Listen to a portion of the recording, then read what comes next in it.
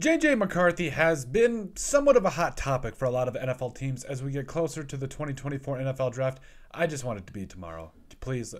This always goes so slow between mock draft season and the actual draft. It pains me. But this is the fun time of year, if you ask me, because we can really speculate and look at a lot of what these players did in college and kind of anticipate what they're going to do in the NFL. And this is the video where we make a case as to why the Las Vegas Raiders need to draft J.J. McCarthy. So this is a full draft profile as well. We're going to go into what he did at Michigan. So he came in as a true freshman. I believe it's kind of speculated that he was a high 4-star as well as a 5-star recruit when he came in 2021. And he wasn't awful when he came in as a true freshman, threw for over 500 yards, including 5 touchdowns and 2 picks. And then his 2 years as a starter, a full-time starter, that is, he went 27-1. We'll get into that in just a little bit. But in his 2 years there at Michigan, 44 touchdowns and 9 interceptions as the full-time starter, 49-11 as his career stats go along. And so, there's a couple things you notice when we talk about pros. So he actually has a very good arm.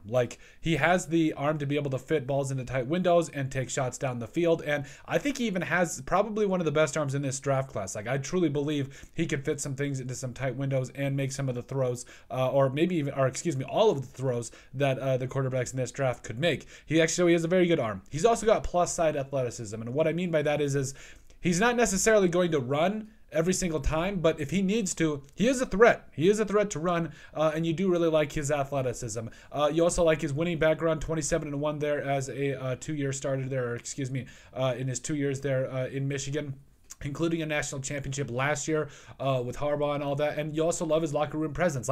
There is really no one that has a bad thing to say about J.J. McCarthy. They love him in the locker room there at Michigan. As far as the cons, so when I say throwing ability as the number one thing, my question is some of his touch velocity, some of his touch accuracy on throws outside the numbers, and maybe even up the seams to a degree. So I do have a little bit of question of that. Also, his big plays off script playmaking ability. I understand that Michigan's offense was really run heavy and really orientated around the play action and having him run outside of the pocket and all that stuff. So it does leave questions as to the big plays he can make off scripts and some of his creativity in some of those situations. His playing style translation, how is that going to make it into the NFL? Because he looks really good when he throws the ball over the middle. I do have a question as to him actually being able to pick defenses apart. That is definitely something that I'm going to keep an eye out for in the NFL. Also, unproven as a playmaker. I know we've really touched on it a lot here, but part of me really questions is what is his ceiling in the NFL? What is his floor as well? So I really don't know if he's a guy that can literally carry an offense, but I think he's a guy that is very talented and proven in his own right that he wins. And there is something to be said about that in the NFL if you can win. And he did that in college. We'll see how it translates. But hey, that is our reasons as to why. Also, real quick thing here.